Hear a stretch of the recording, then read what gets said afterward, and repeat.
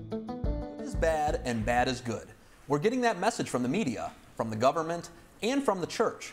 But how is it that things that were sins just a few years ago are now considered gifts to the church? Confusion reigns supreme, and it's because the good is under attack. One example of this is how pro-life students on campuses all over America has faced harassment, theft, and vandalism from fellow students. And this is from people who think they're doing good. Church Militant's David Nussman discusses this phenomenon and tells us how this persecution is happening throughout the West. Pro-lifers in the United Kingdom say they face rampant discrimination and harassment at universities. This, according to a new survey of 200 pro-life students.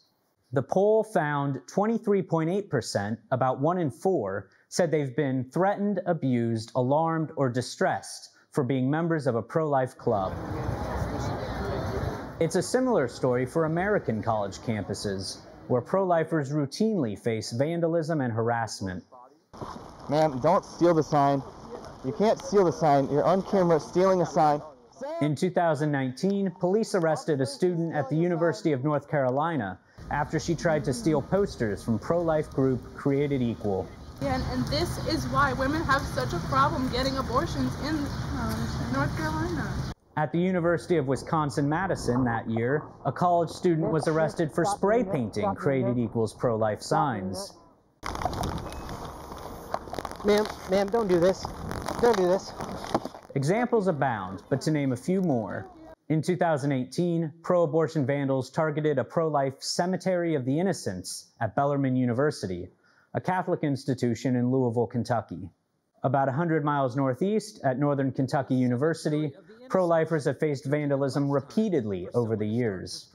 My friend came back and called me and was like, the crosses are already destroyed. The group's president, Maria Walker, says the display includes 300 white crosses. Each one represents 10 babies that are aborted every day.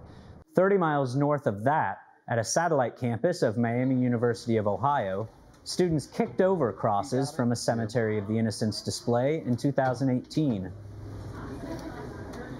All this is just a small sampling of what pro-life college students go through nationwide, according to Students for Life of America. Hey, why are you tearing down our posters? Aggression against pro-lifers is part of the far-left culture dominating academia. Conservatives and pro-lifers often face insurmountable odds just to book a speaking gig on campus.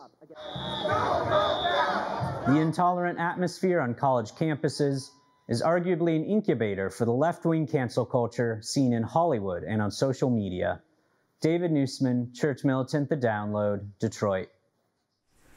In the 2018 to 2019 school year alone, Students for Life of America recorded more than 50 cases of vandalism on college campuses against pro-life signs and displays. And circling back to the UK, pro-life university clubs claim they often face violent threats from pro-abortion zealots.